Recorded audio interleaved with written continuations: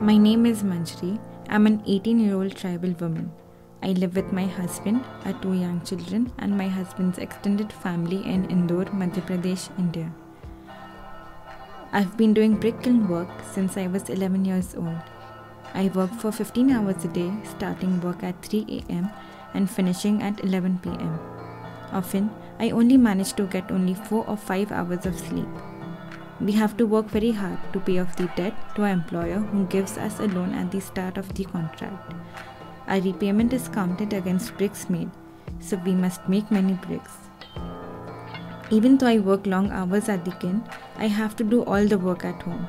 I have to wash the dishes, make food, sweep the house, all the cleaning I have to do alone. Fetching water is very time consuming. We have little access to water in the slums, as government tanks often deliver water with a gap of 4 or 5 days. It takes us 2 hours for each round of water collection.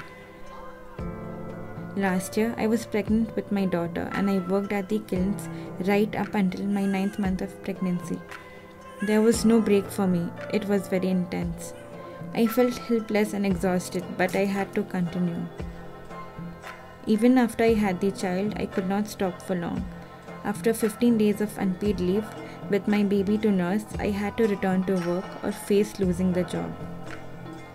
When I'm working, I keep my children nearby. Have to leave them there, make them sit, they play. We keep an eye on them while we work. Between paid work, household tasks, caring for my children, there's no time to rest. There's barely time to sleep. I'm exhausted. Having access to a tap in the slum would ease my burden. Also, having some childcare facilities at the kilns would mean I could focus more on work and not worry about my children. Currently, there is no one in the community who helps me.